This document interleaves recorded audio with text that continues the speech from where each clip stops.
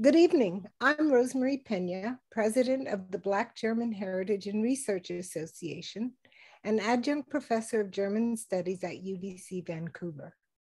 Our conversation this evening is in our new Black Germany and Beyond event series. Dr. Emily Fraser-Rath and I are thrilled to welcome our featured guests, Deann Borshay Liem, Dr. Kori Graves, and our inimitable discussant, Dr. Silke Hackenesch. This evening's conversation is one very close to my heart and has been such a long time in coming.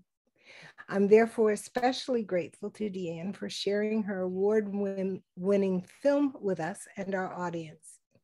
If you haven't had a chance to view it yet, you'll want to hurry.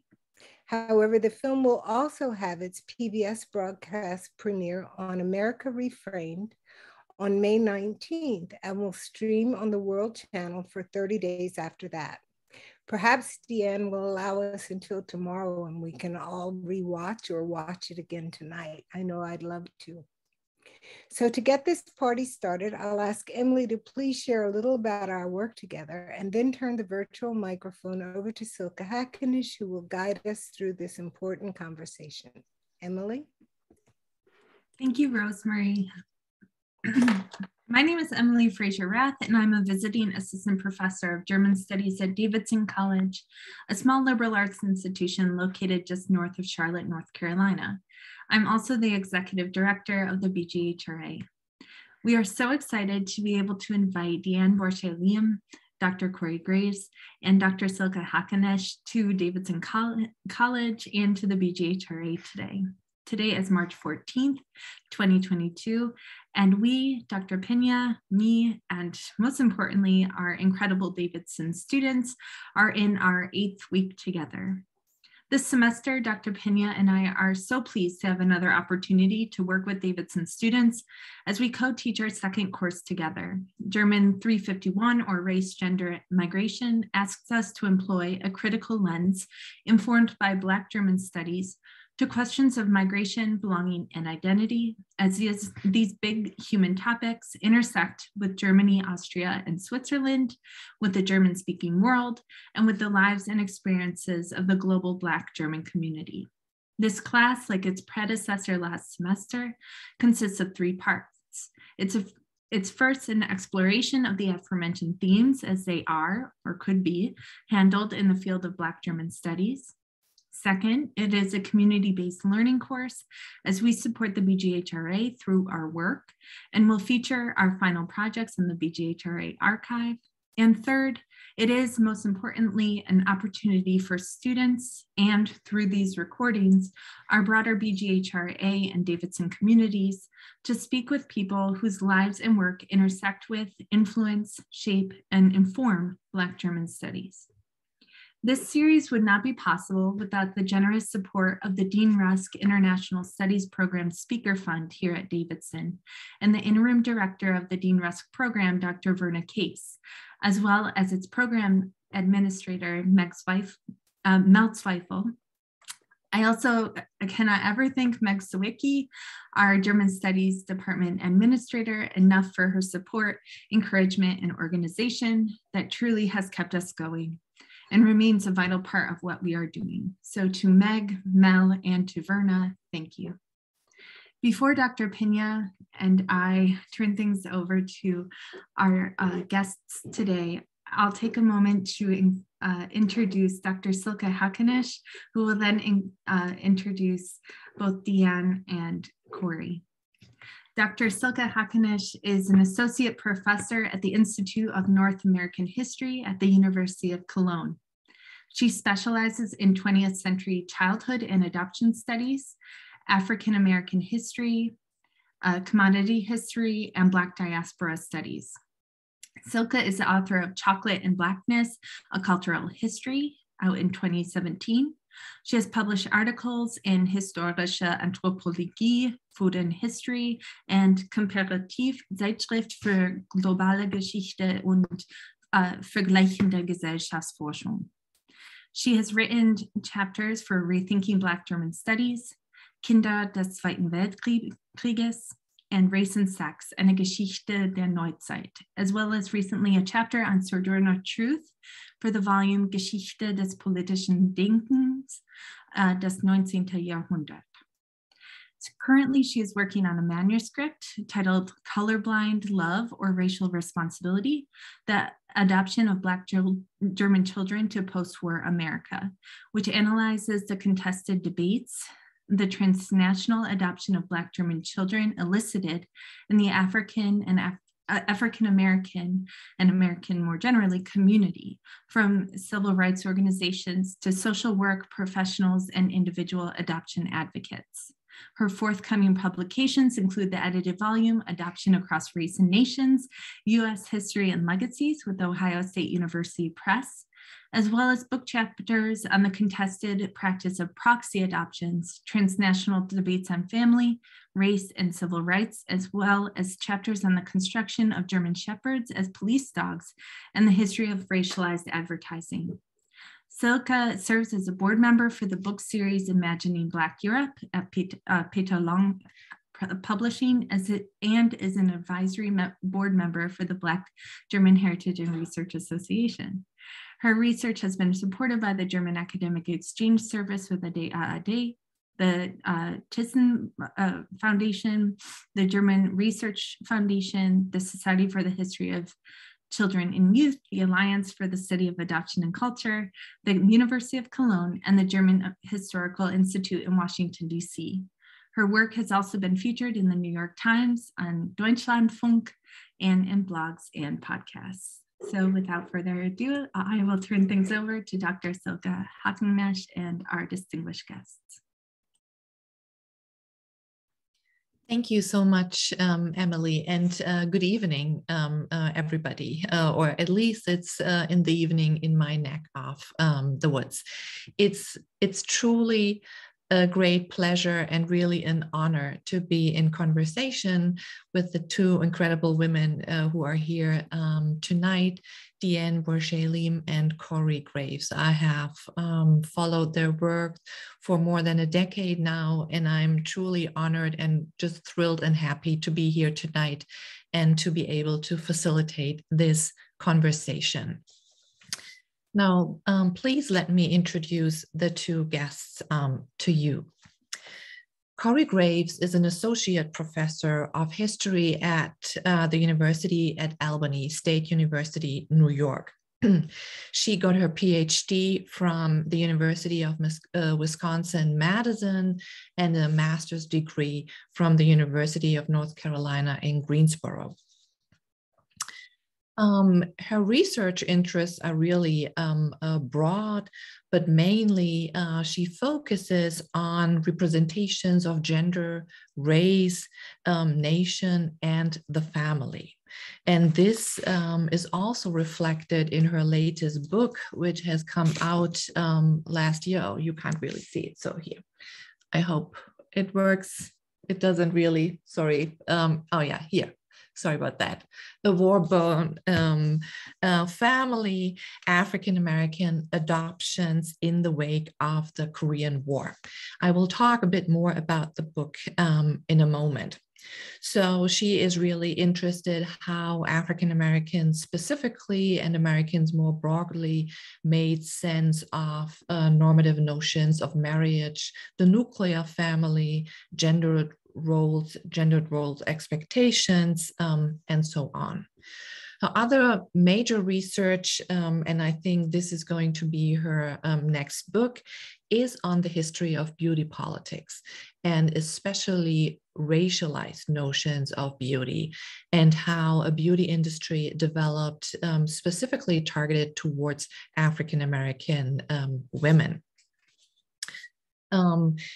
Kori has won awards for teaching excellence, and when you've seen her live at conferences or in the classroom, you can tell that she is really a committed teacher, and she makes special efforts to recruit students from historically underrepresented populations, and serves as a counselor for said student body at her university. Now, please let me turn to the other guest of tonight, Deann Borshay Liem. So again, welcome and thank you so much for allowing us to pre-watch your latest documentary. And I hope that many of you got a chance to watch it on Vimeo. So Deann has more than 20 years of experience working in development, production, and distribution of independent documentaries. She's the producer, director, and writer of a documentary that has been nominated for an Emmy Award, First Person Plural, which came out in 2000. And also, she has produced and directed the award-winning films In the Matter of Cha Jong-hee, 2010, and Memory of Forgotten War in 2015. And I can only recommend watching these documentaries.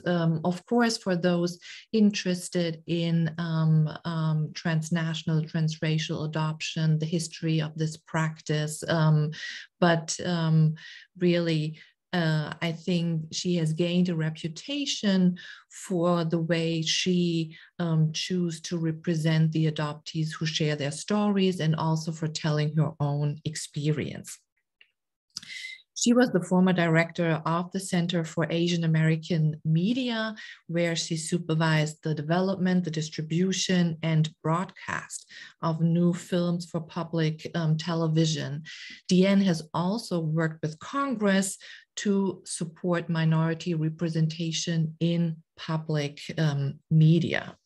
She is also a former fellow from the Sundance Institute, and she is the head, I think, of Moo Films, a nonprofit documentary production company based in Berkeley, California. And it's a mission of Moo Films to produce and distribute documentaries and educational media about social justice issues, cultural issues, questions of racial formation, ethnic identities, and their representation in mainstream American media. And she is committed to promote cultural understanding and also a more accurate media representations. And some of you have just seen her latest documentary, Geographies of Kinship. And while we speak, she is already developing different new projects. And maybe you want to share something about them later on, Relative Strangers and Crossings. So again, thank you both so much for being here with us tonight. I would, for those of you who are not familiar with Kori's latest book, The War-Born Family, I would briefly like to introduce this book and the findings that Kori is presenting here to you, and then try to draw out some connections between her book, Deann's work, her film, and also larger connections between the Korean, but also the German context when we take a look at the history of transnational adoption.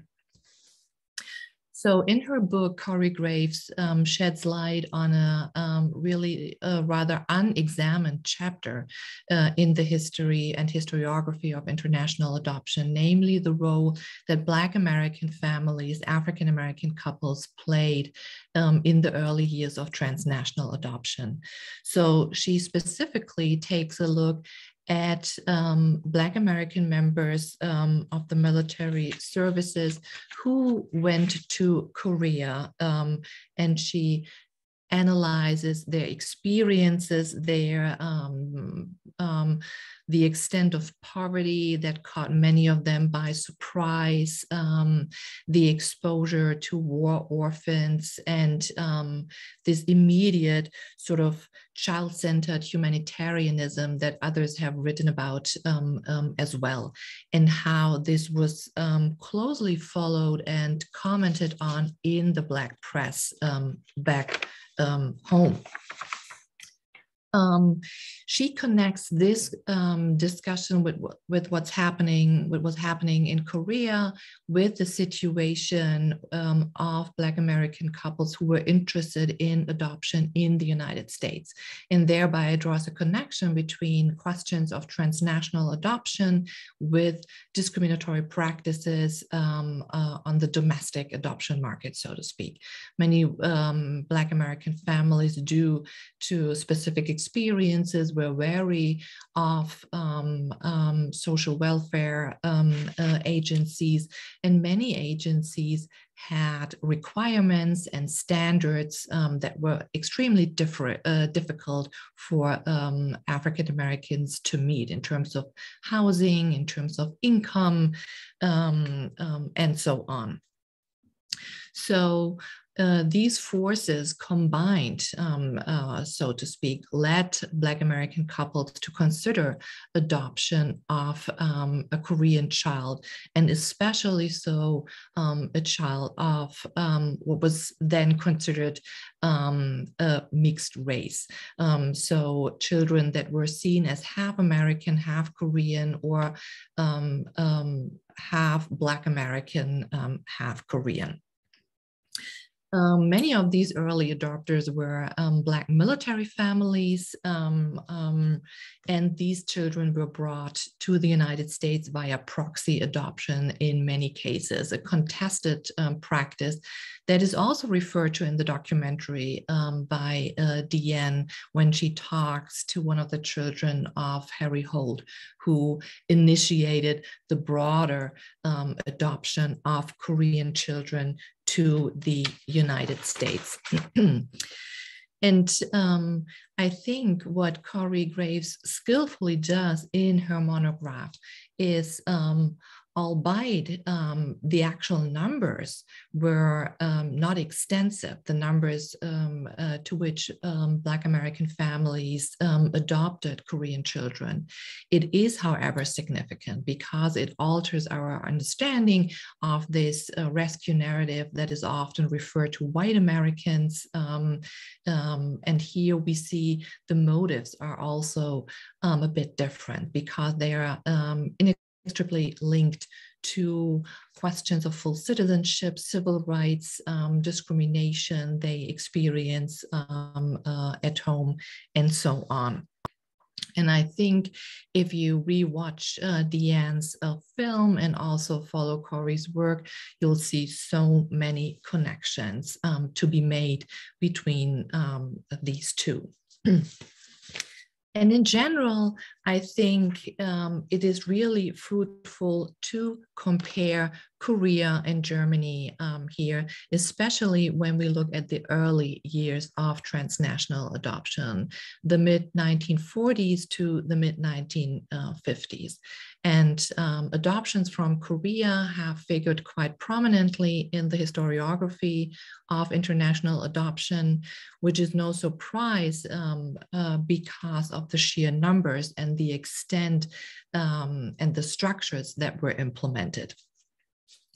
But I think it is worth noting that the first organized adoption efforts happened previously from the late 1940s, early 1950s on with the Black German children who were adopted largely by African-American families to the United States.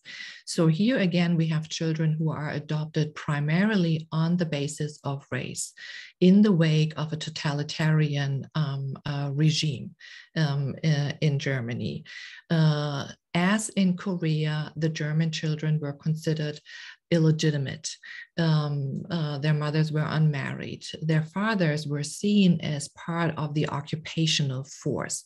So these women bore the stigma of being labeled a prostitute, they were stigmatized for fraternizing with the military service members.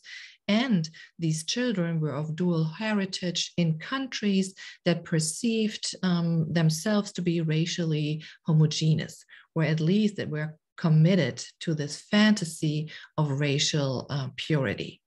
And in both cases, in both countries, we can see that these children visibly disrupt this notion. Two other similarities that we see here is that the press is a mobilizing factor in both cases. Christian media outlets and the popular press for the Korean children, and I think specifically the Black American press in the case of the children who were considered half Black from Korea and Germany. And adoptions from both countries also elicited criticism from the International Social Service, the Child Welfare League, because of this practice of proxy adoptions. And welfare social workers, child welfare officials felt that this was a process that lacked sufficient supervision. So many similarities that we do see here, and a more immediate connection maybe is also that many members of the US military who served in Korea started their tour of duty in Germany. And here in Germany, it was common practice if an African-American soldier had a relationship with a white German woman and sought a marriage approval, for instance, or if army officials knew of a child to be born, quite often these military service members were then transferred to Korea because the army had no interest in what was then considered love across the color line. And so I assume, I think that we still lack evidence of this because there hasn't been much work done yet, but I assume that we have, and I'm taking up Deann's title of the documentary, Geographies of Kinship. I assume that there might be siblings in Germany and Korea fathered by soldiers who had been stationed in Germany and then been transferred to Korea. So I think there's still a lot to be uncovered here, a lot to be discussed. So now I would like to hand it over to you, Deann, and ask you to talk a little bit about your documentary, maybe share with us a snippet, a clip of the film, and also how you reached out to the adoptees that you present in your documentary. And maybe later on we could talk a little bit about the experience of Estelle, because I think her case beautifully connects your documentary with Kori's research. Thank you so much. Well, first, thank you, Rosemary and Emily, and for inviting us here. I think it's such an honor to be here with you all. I know that this is something we've been trying to do for a while, and I'm glad that we've finally been able to come together to look at these interconnections. So Geographies of Kinship is actually my third film about transnational adoptions from Korea. As Silke said, I've made two prior films, both that were personal, that spoke to my personal experience as a Korean adoptee. I was adopted in 1966 by a white American family and grew up in California. And so the first film, First Person Plural, chronicles my journey to to locate my original family in Korea. And eventually I do find them and travel to Korea with my two adoptive parents. And that meeting of the two families is kind of a core element of that first film. And then the second film is called In the Matter of Cha Jung-hee. And in that film, I look for the girl that I was switched with, because when I was adopted, I actually arrived under the identity of a different girl. My parents adopted a girl named Cha Jung-hee, and it turns out that I wasn't her, but I arrived in the US with all her documentation. And so In the Matter of Cha Jung-hee is my attempt to sort of set the record straight and to explore who this other person was, and explore the lives of women of my age in Korea named Cha Jung-hee. So both of these films enabled me to travel around the country and around the world and meet so many Korean adoptees from many, many different places. As you saw in the film, there are about 200,000 Korean children that were adopted around the world, majority to the US, but also to Europe, Canada, and Australia. And so I met Korean adoptees from Italy, from Sweden, the Netherlands, Switzerland, and small towns throughout the United States. And I started to really wonder, how is it possible that so many Korean children ended up dispersed, in primarily white families throughout the world? And so I wanted to really delve into to look at the political, social, economic forces that enabled so many children to be sent overseas. At the same time, I came to realize in the making of my film and both of my personal films and doing research about this history, that there are a lot of misconceptions or myths about Korean adoption. And I wanted to really try to have an opportunity to look at those kind of myths and try to dispel some of them, while also writing or weaving into broader Korean and American history the missing story of Korean adoptees and their families. And so one of the, I think, myths of Korean adoption is that we're all Korean War orphans, and that we're all actually orphans, meaning orphans in the sense of having lost both sets of parents and having no biological family in the world. That's actually, it turns out that that's not true. A majority of the children adopted from Korea did have families. It could have been a single parent, single mother, single father, a grandparent. It could have been an intact family with many siblings.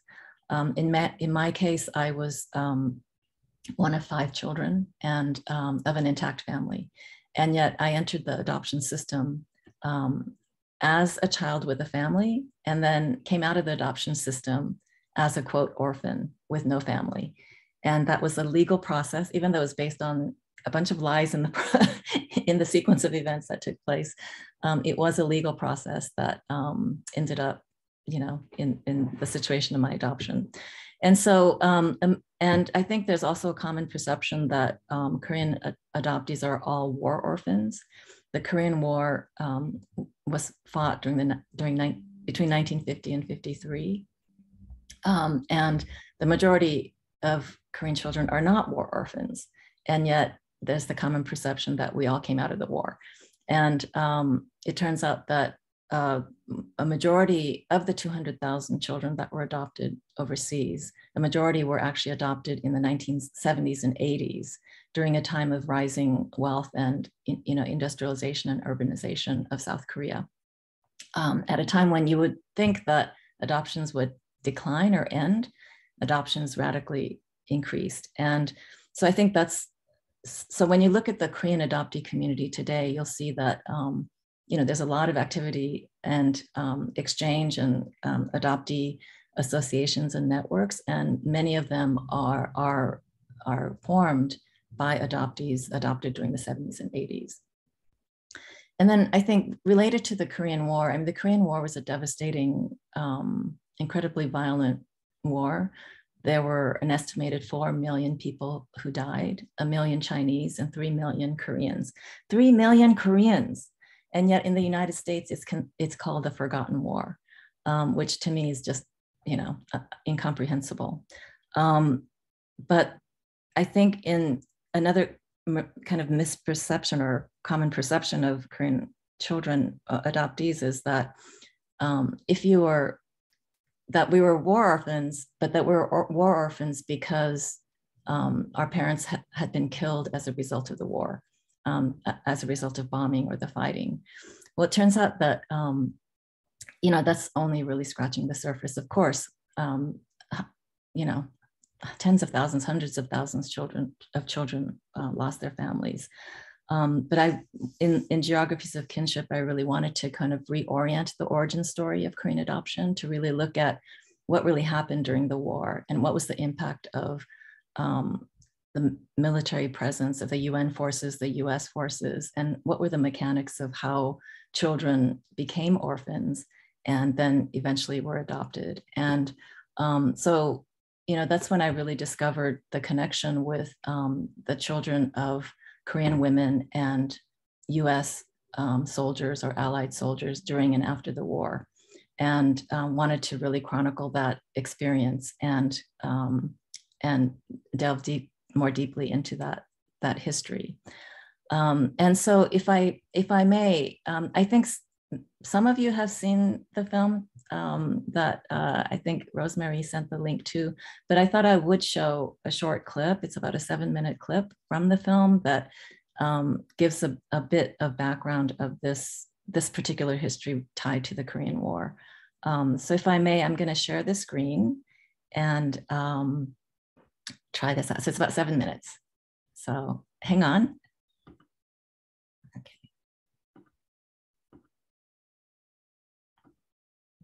And you're going to see my messy screen, but here we go. Okay.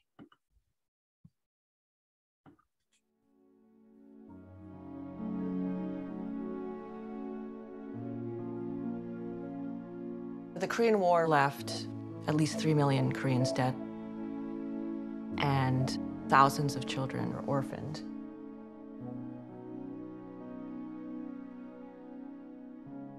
During and after the war, American soldiers were providing lots of resources and developing very benevolent relationships with South Korean children.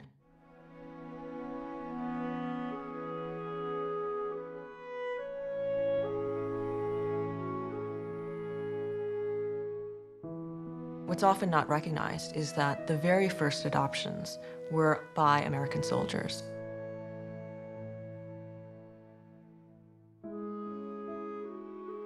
On the other hand, American soldiers were also fathering many children who were born to Korean women.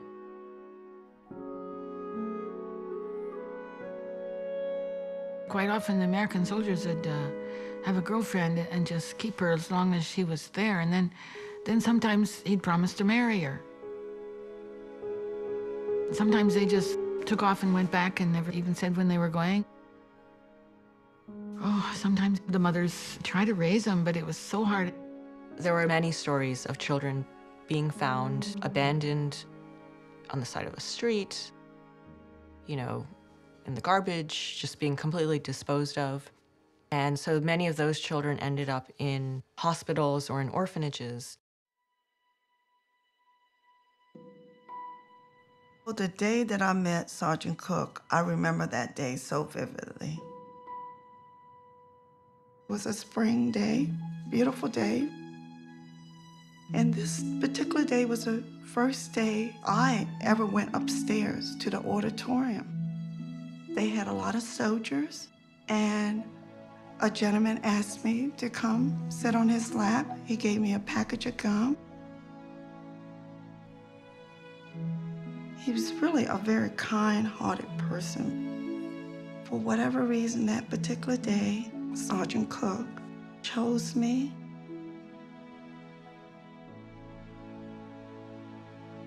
During the adoption process, I was allowed to go to the military installation and live there.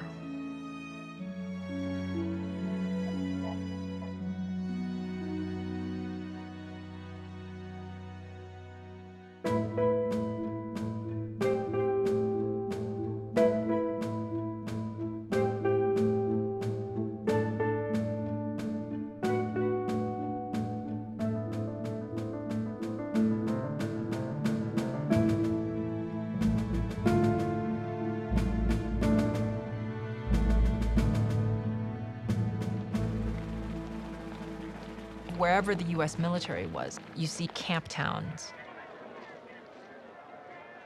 Camp towns were these special entertainment districts, and they're only for the US military.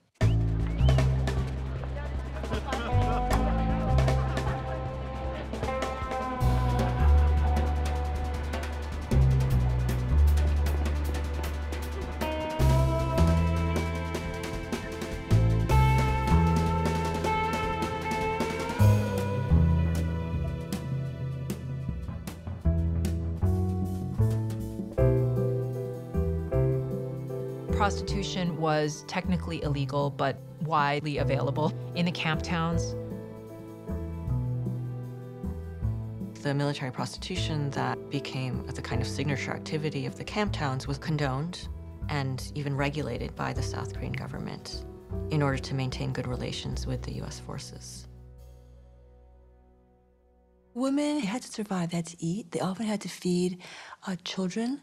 They were often widows, or they were daughters who had elderly parents or who had younger siblings that they had to take care of. And one way to do that was to do whatever was necessary. Cook, do the laundry, be a girlfriend. Can you imagine, over 50 years ago, what it was like for as an unwed, or even if she were married, with a black child in Korea? The conventional wisdom at the time was that mixed-race children had no future in Korea. It was not only the fact that they were racially distinct, but that their mothers were presumed to be prostitutes or sex workers. Who knows what the circumstances were, but there's no doubt in my mind that my mother would have suffered tremendously. Some of the mothers had been raped, and some of the mothers had been in consensual romantic relationships with foreign men, but they were all sort of assumed to be prostitutes. Korea has a family registry system, the Hojok system, and it requires that every person be part of a family. Household head must be a male, father, husband, or son. Without being on the Hojok, you basically have no legal existence. If you're the illegitimate offspring of a Korean woman, you have no place on the Hojok. That means you can't go to school, you have no citizenship rights. As far as the law was concerned, they didn't exist. My father brought me into this country. I remember entering Union Station, and his wife and the 4 boys were there waiting for us.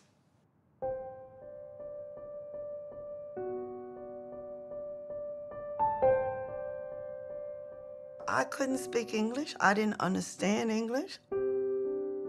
They could not speak any Korean. I don't even think my father could speak Korean. I was behaving just like I had been in the orphanage, just going along with things.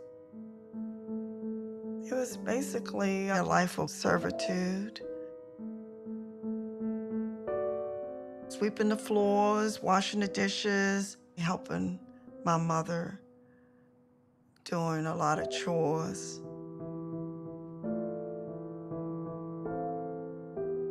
By the time I got to junior high school, I was ironing every weekend, washing the clothes, cooking all the meals. I didn't have people that I hung out with and all of that. That was not part of my life. I was very much agreeable. I had lived such a passive life where you just adapt to whatever. I never was in contact with any inner feelings one way or another. Okay. I hope everybody was able to see that. Did that come through? Okay. Okay. It's hard for me to tell sometimes with Zoom. In any case, Estelle, I think Estelle's story is very, for me, very personally moving. You know, she was part of the early generation of adopted children from Korea, adopted by an African-American soldier who was stationed there. who met her during one of his unit's visits to the St. Paul Orphanage in Seoul. And this kind of random meeting. And she describes how he would come and visit every now and then, and they developed this relationship. And he decided at some point that he would, adopt her. So he wrote his wife, and his wife never even met Estelle, but she agreed. And eventually he was able to arrange army transport for her, and she arrived with him to the United States. Anyway, that's part of the story. I hope if you haven't seen the film, I will make it available for another day or so that whoever's registered can see it. Should I stop now and then? Yeah. Yeah, thank you, Deann. Thank you for sharing a clip of your documentary with us again, and also in your comments before. I think really important, and the documentary also does that beautifully, deconstruct some of the misperceptions that a lot of people have of Korean adoption, also because of media representation of what is sort of commonly told. But I think what started with Korea is something that we see happening in international adoption in many, many countries, that sometimes prospective adoptive parents think they adopt an orphan. And in the majority of cases, these children are not orphaned, but that orphan is a category that is intentionally produced to satisfy a certain demand. I think that this is a practice that was established in this context, as you mentioned, and a practice that continues to stay with us when we look at various other countries. I have tons of questions, but we'll reserve them for later, and would like to turn over to you, Kori, and see if you can draw some connections, maybe between Estelle's story, her experiences, and your own research. Absolutely. And thank you so much. It is a true pleasure to join this conversation with scholars that I have admired also for years, whose work has inspired the questions that motivated me to pursue this topic, and also for Rosemary and Emily, who have worked so diligently and with such energy to make sure that we can have this kind of conversation. I will start by saying that my research project began with similar questions about myths regarding adoption, and specifically the myths surrounding African Americans' adoptions of children in the United States, and also children in nations where African American soldiers had been stationed. The project, I'm going to just share my screen for a moment, and I know we have a couple of questions about visualizing the screen. So if people are having trouble, please do drop a note in the chat, and we'll see if we can help you navigate some of the Zoom space so that you can see all of the content and speakers. But I just want to share my screen for one moment to show a few of the images that drew me to this topic and helped me set up the questions that would lead to the book, A Warborn Family. So I'll just share very briefly. Again, I also have a very messy screen, so bear with me, and thank you for your patience. But I just want to show you some of the images of these soldiers, of the children, and of the networks that became essential to the project of adopting children from not only the US, but also Korea, Germany, Japan, and later Vietnam. And I think Silke's question about these connections and these families really does give us a way of understanding that this adoption story was about networks and webs of connection. Many of these children, and I think Deann will tell us more about her next work, that many of these children, yes, have half siblings in other nations. So the images that you see are part of the collection of images that I was able to sort of curate for the project. These are images from the African American Popular Press and from the Pacific Stars and Stripes, the Army newspaper for the US. And they are the images that really did sort of establish a popular narrative and a set of popular narratives and popular representations of African Americans adopting children from around the world at the height of the Cold War and at the height of what we see as sort of the modern civil rights movement. You'll notice on the left, there's an image that a mother with her children from around the world is the African American entertainer Josephine Baker, an expatriate in France who adopted children from around the world, whom she called her Rainbow Tribe. She's one of the more famous African American adoptees, adoptive parents in the story, but she is not sort of a central figure. Instead, I focused on men like the two that you see on the right hand of the screen. Men who were soldiers, who encountered children who were identified, and I'm going to stop sharing here, children who were identified as orphans in need of adoption, but as Deann has said, children who often had parents, had at least one biological parent. So the questions I asked were, why did African Americans participate in these waves of transnational adoption? As Silke has noted, Germany really was the first and major transnational adoption network, a series of networks that African Americans played a vital role in. African Americans would adopt thousands of children from Germany in response to both the efforts of organizations like the NAACP, but also largely in response to the efforts of adoption advocates like a woman named Mabel Grammer, who was a journalist and worked with the Baltimore Afro-American.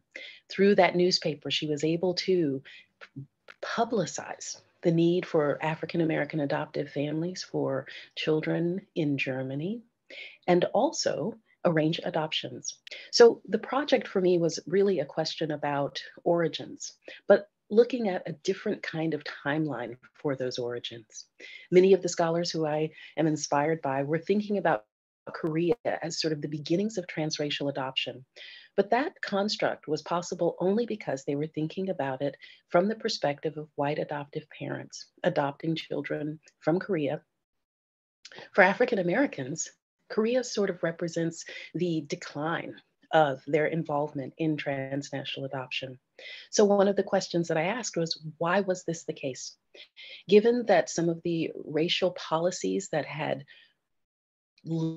limited the ability of African Americans to adopt existed in that post-World War II era and continued into the post-Korean War era. And given that ideas about race continued to inform how social workers and child welfare communities imagined adoption.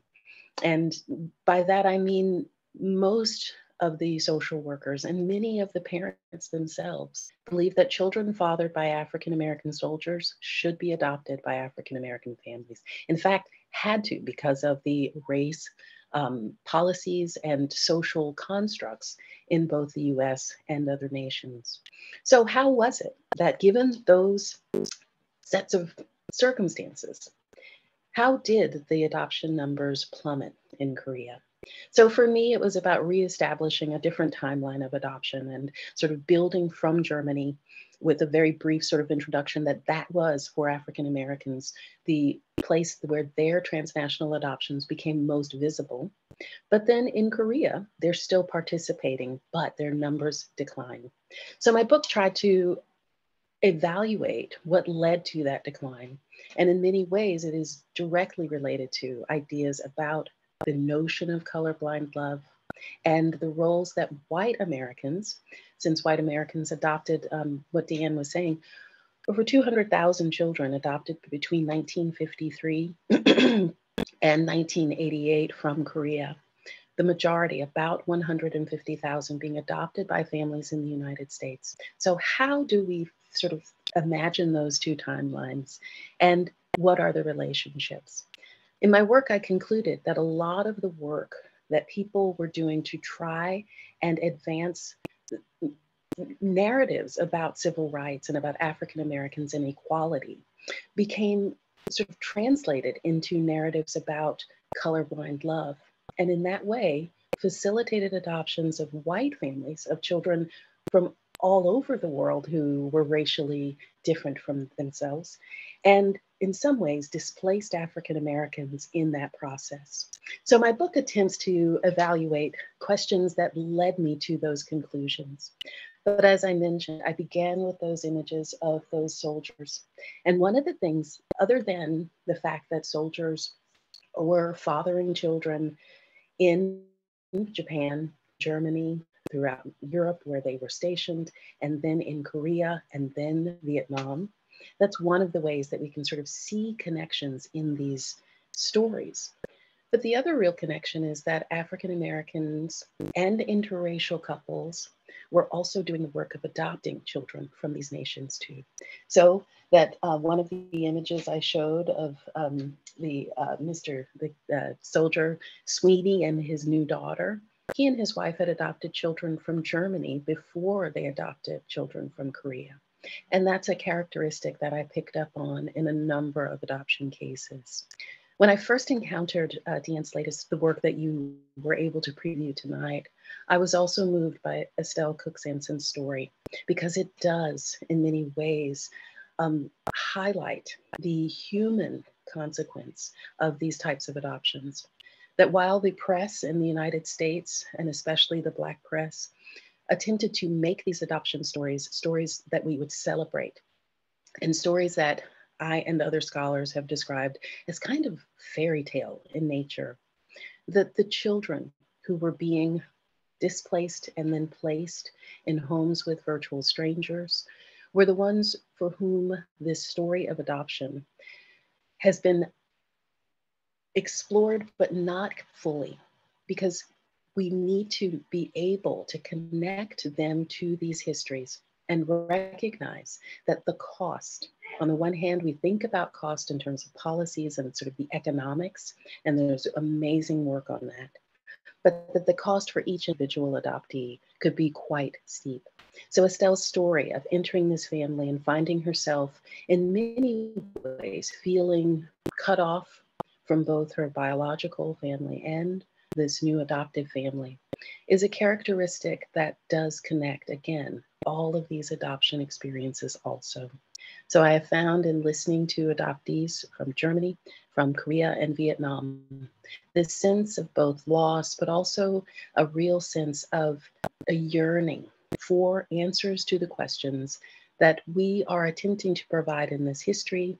But I think that work like Deann's goes so much further in providing not only a historical context, but these touch points for adoptees to connect and to tell their stories in ways that allows them to see what are the continuities, what were the ruptures, and ultimately, what are some of the ways that we can begin the process of supporting healing for the kinds of trauma that very young people endured in these geopolitical negotiations that often were set up to resolve certain kinds of problems, but then created new problems through very purposeful, in some cases, denial of the reasons behind these kinds of adoptions. So that's how my work, I really see it sort of pulling at these threads that show a connection between these adoption waves that were a product of war. But as Deann noted, the children who were then caught up in these waves of adoption were often caught up for reasons that went well beyond the war. And we need to interrogate that, especially as we are in another moment where wars throughout the world are dislocating children and families. Thank you. Thank you, Kori. Thank you so much for sharing with us how you came to your research project or how this project found you, the types of sources you were intrigued by, and how you attempted also to critically intervene into the existing narrative, especially with regards to the role African-American families played here. And I think what's really interesting in both the documentary and your book, that in both cases we see that race is really the mobilizing factor. And on the one hand, because these children are racialized into being Black, and on the other hand, because these children are racialized into being non-Black. They are what scholars like Kim Park Nelson, Eliana Kim, and others have described as this proximity to whiteness, which made it easier for white Americans to embrace these children and still conceive of themselves as devoted to this colorblind notion or fantasy, maybe. A question that I had, something that I'm also struggling with sometimes with the sources, that in Germany there was a debate starting already in the late 40s that social welfare officials, educators, and so on were cautious and did not support the idea of adoption, and argued that it would be detrimental for the development of the children who grow up in a largely white environment and do not perceive of themselves as Black if they were then adopted into a Black American family and would live in a Black community, not knowing the language, being disconnected from their birth families, and so on. So this, and this was also a position shared by some members of the African American civil rights leadership, the NAACP, the National Association for the Advancement of Colored People, did not officially endorse these adoptions. They argued these are the responsibilities of the German government or the Korean government. And they also were cautious that these children might face discrimination in Black communities because in these communities, attention was also paid to color or to racial differences. Now, I was wondering, did these kinds of debates also happen in Korea?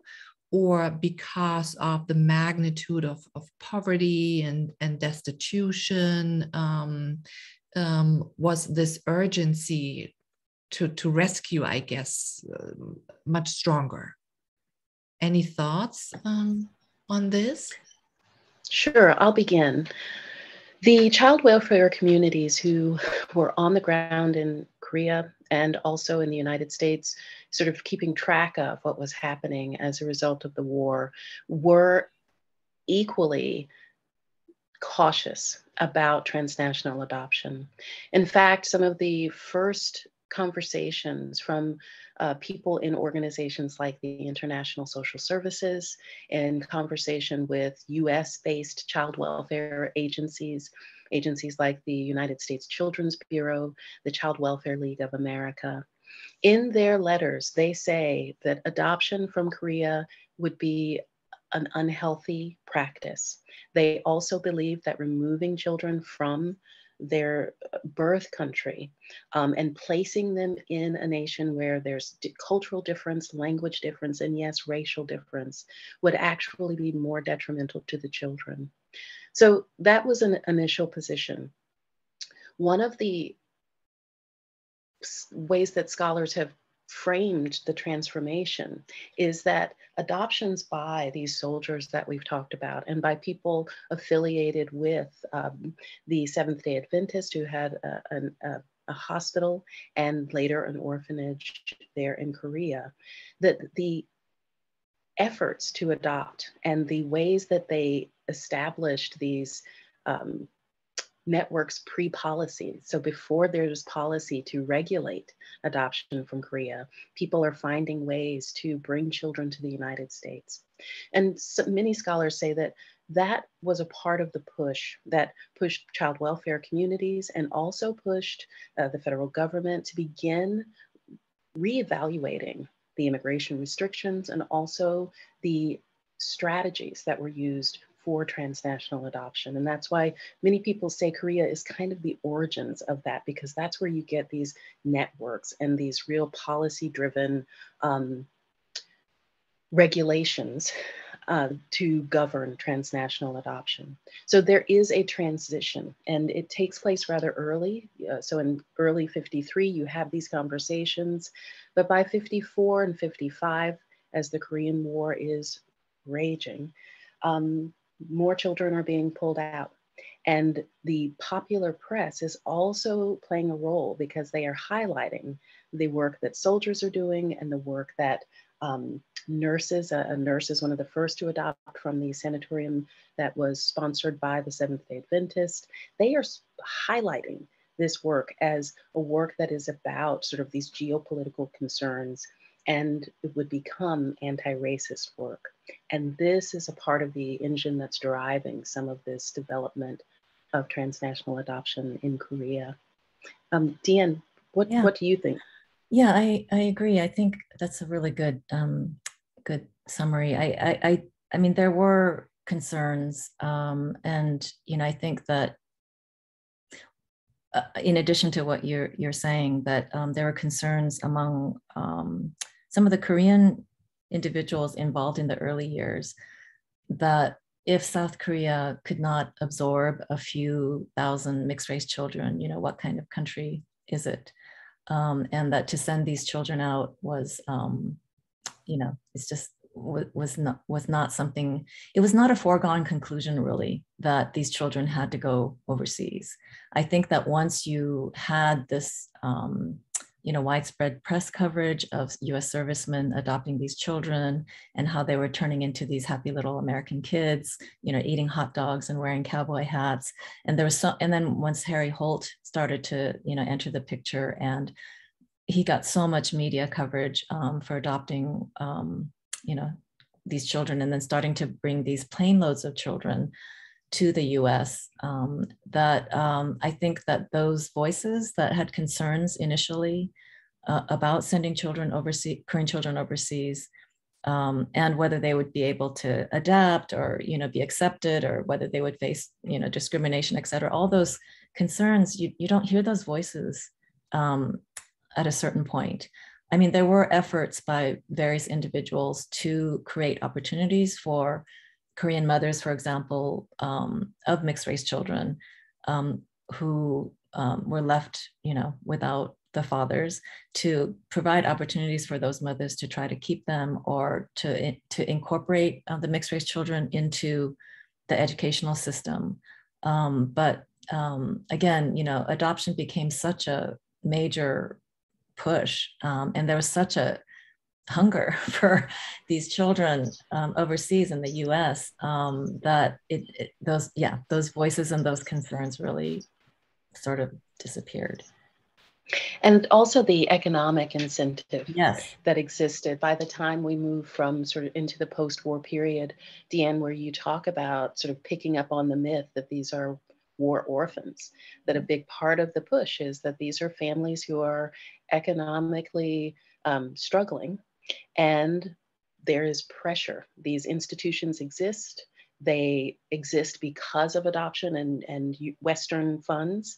So if you don't have adoptable children, the institution goes away. And this is a big part of the argument that Kimberly McKee makes in her work, Disrupting Kinship. And it's just a beautiful book that explores sort of what she calls this adoption complex, that there is this economic incentive to keep children in the pipeline so that these institutions remain viable, but also so that government responsibility for social welfare is lessened. And so attention to the needs of single mothers, attention to the needs of families who are in any way economically deprived or facing circumstances where there are questions about their ability to parent, that feeds this system. So the economic piece, I think, also silenced many voices who questioned whether this policy and set of policies should continue. Yes, absolutely. Thank you so much to both of you. And I am reminded of this. I think in your documentary, Deann, you call this ethics of abandonment, that certain structures were implemented quite rapidly that enforced adoption, even though, as you mentioned, it was not a foregone conclusion to be handled this way, but that this was an option among other options is also completely erased in the ways we think of Korean adoptions now. There is a question by Ruth Spencer, and she wonders if children with African-American ancestry maybe had it easier because they were welcomed by the Black community, whereas full Korean children or half Korean children, those who were adopted by non-Asian families, white families, maybe had less of a sense of communities and were deprived of contacts with others like them. And maybe she's thinking of Day One in the documentary. I think he describes quite vividly how he felt sort of unacknowledged with his Korean ancestry, and then thereby sort of developed a second identity, a secret one from his adoptive parents, where he sought out a Korean community. And she writes, many have ended up in mental health services because of the pain this might cause. So this question is to both of you. Any thoughts? Deann, would you like to start maybe? Yeah, well, I mean, with, I guess, by the time that Daewon was adopted, there was sort of an eventual decline of the adoption of mixed race children from Korea and a transition to the adoption of full Korean children from Korea. And I mean, typically they were adopted into white families and grew up very racially isolated. There was actually a survey done a number of years ago by the Evan B. Donaldson Adoption Institute that surveyed the early generation of Korean adoptees about their identity. And, I think it was over 78% who said that they grew up wanting to be white or thinking they were white. And so there was, I think a lot of concern, questions around racial identity and not having access to any kind of Korean community, Korean language or culture.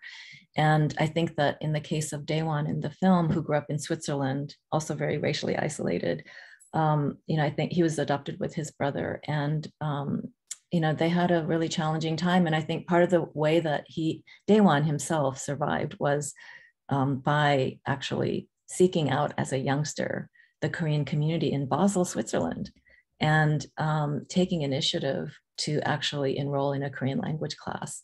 And I mean, he hid it from his Swiss parents, the whole fact that he was taking these classes and, learning Korean. But I think that connection really helped him. In terms of the adoptees, so I'm working on yet another film about Korean adoption. It's just never ending, this obsession with Korean adoption. Anyway, that film follows actually the first generation of mixed race Korean adoptees. And so they are Estelle's generation, Korean adoptees who were adopted in the 50s, 60s, and one or two that were adopted in the 70s. And they were adopted either by white families, if they were, if their fathers were white Americans, They were adopted into white families. If their fathers were African Americans, they were adopted into African American families. And, you know, like Estelle, I mean, I can't generalize at all, but of the interviews that I interviewed, I think, like Estelle, of those who were adopted into African American families, I think they really identified with the African American community and grew up in the African American experience. And there wasn't a lot of contact with Korean culture either. In fact, Estelle describes when she first started to reach out to the Korean community as an adult, that she actually experienced discrimination from the Korean community because they did not believe that she was Korean. So I think there were a lot of complex ways in which race plays out in these experiences. And I'll add that we don't have enough to actually have a sense of what the experience was like for many Korean Black children. We do know that, yes, for the families for Korean Black children raised by African American families or mixed race, and I keep emphasizing that so many of the adoptive couples that I encountered in the records were themselves mixed race. So it's quite a way of reimagining identity and ideas about race and belonging. So for many people, I think that when I think about the kinds of myths that existed regarding African American adoptees, one is that African Americans embraced the mixed race children from many episodes of sort of war and occupation because they identified them as a part of the African American diaspora, the African American community. And one of the things that I saw in the records was that that was a process. It didn't happen immediately. That in fact, as Silke says, that for leading African American civil rights organizations, they questioned whether German Black children were and should be raised in the United States by African American families. So in some ways, there is a question about how easily the children were embraced when we consider, in the case of Korea, and I've heard from Korean Black children, that their desire to know more about their Korean heritage didn't disappear. So even when they are in context in which their Blackness is affirmed and recognized, it didn't erase the fact that many realized that that was only part of their identity. And so there are ways that Estelle's story, when she talks about later in the film, she talks about still feeling isolated, even though she identifies with the African American community and African American experiences, that she still felt isolated. And that comes through in a few of the cases that I did access, was that, yes, the Black community, there seemed to be a greater degree of recognition of race, but not a full recognition of the dual heritage of the children they adopted. There were only a couple of cases, and there were a couple of outstanding cases where African American adoptive parents talked about their child's Korean heritage with them, attempted to learn Korean and adopt and incorporate Korean cultural markers and foods, but that's a rare experience. I read other cases where African American families said, the child has enough to deal with. We don't want them to also be burdened by this Korean identity. So I do think that there is a question still about sort of greater acceptance, because from the perspective of a number of adoptees, and again, I had access to only a handful of the records, but for many of them, they described feeling the desire to connect with their Korean heritage, and that was denied to them even as they are sort of absorbed into Blackness. Thank you very much. There is another question in the chat, and I think this also goes out to Deann and maybe allows you to talk about your current project. There's a question if these dual heritage adoptees were able to locate their biological birth parents. And I think this is also a part of your work. Yes.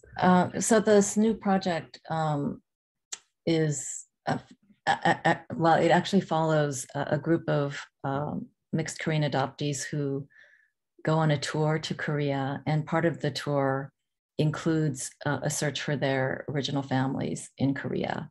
And the group that I follow was started in 2017. And they're all in their 50s and 60s. And as Kori described, many of them did know that they were Korean, but really did not really pursue learning more about their Korean roots until much later in life. And so interestingly, through DNA testing, many of the, so just in this little microcosm of like 20 people that I follow, a majority of them have found their, either their American birth fathers' families or their Korean birth mothers' families, and sometimes both. Yeah, I can share a little clip of one story of a Korean adoptee who is part of this group, and she discovers her biological mother. Actually, she discovers that her Korean mother passed 2 years before this tour, and is very heartbroken to learn that her mother passed away without them reuniting. And she was also adopted by an African-American soldier family, and with another Korean adoptee. And during the tour, she took a DNA test with hopes that she might find her African-American side. And for a long while, nothing happened. And then one day she got a phone call. So let me share you this little clip, and then we can talk more about the connections. I'm going to share my screen.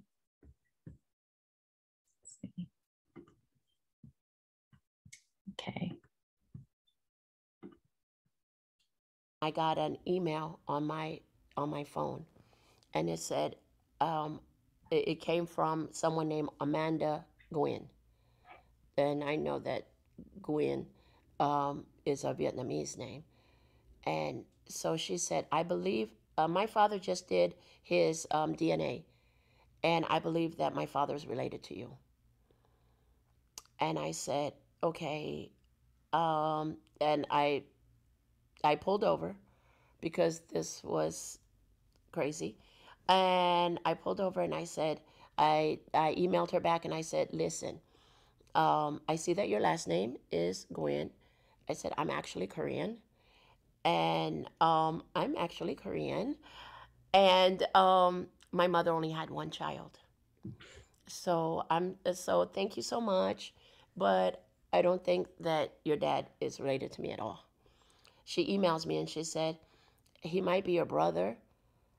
And I said, oh gosh, here's my phone number. Please call me. And so I'm walking into Target and she calls me immediately. And she said, yes, hello, I'm so sorry to bother you.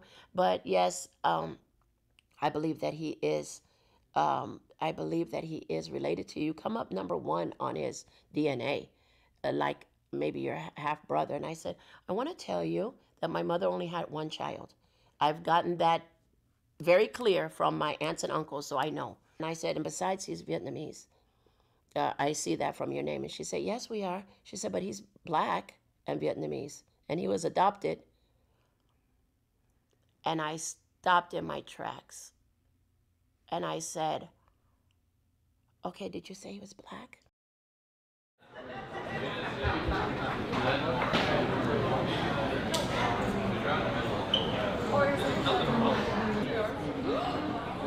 That's her.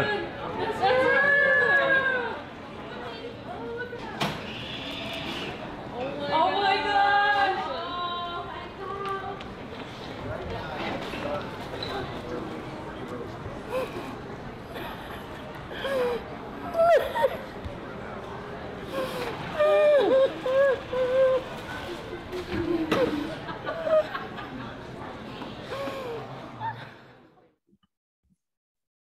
So, so that's a little interview of Lisa Jackson. And so Lisa was born in 1962 in Korea, and she discovers her brother, half-brother from Vietnam, who immigrated to the US after the passage of the Amrasian Homecoming Act by Reagan. And what they learn in the process is that they have a half sibling, a sister who's Black German.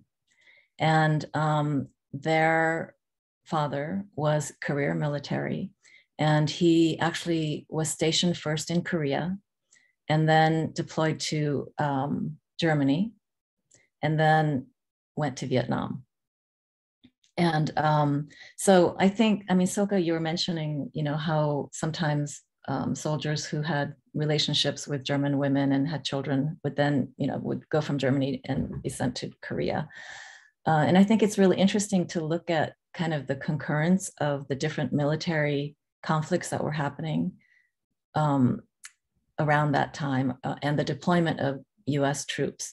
So if you look at, for example, post-World War II occupation of Japan, which was 1945 to 1952, the German occupation of Germany, 1945 to, what was it, 1955 or so.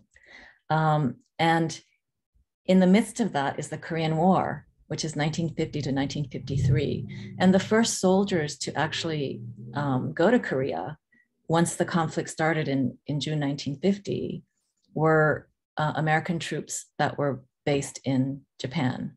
And a majority of those were African-American soldiers who ended up going to Busan. And so there's this connection between, I think, all of the movement of US military and a parallel between the transnational migration, the birth of these children, the migration of these children overseas via international adoption, and the deployment of troops around the globe. But I think I would love to see kind of more, I don't know, maybe there are some existing studies that I'm not aware of. And if they are, I would love for you to put them in the chat because I'm really interested in learning more. And if there isn't, you know, for people to actually look at this more closely, it's a fascinating relationship. And I think as more DNA, DNA testing is becoming more and more available and less expensive. And among the Korean adoptees of this little cohort that I've been following, it's been